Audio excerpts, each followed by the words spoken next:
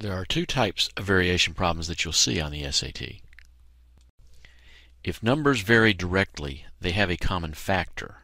By that I mean if y equals kx, where k is a constant, and concomitantly y over x equals a k constant, then you can say that these two numbers vary directly.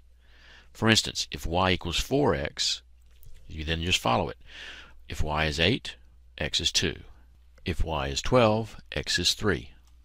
If y is 32, x is 8.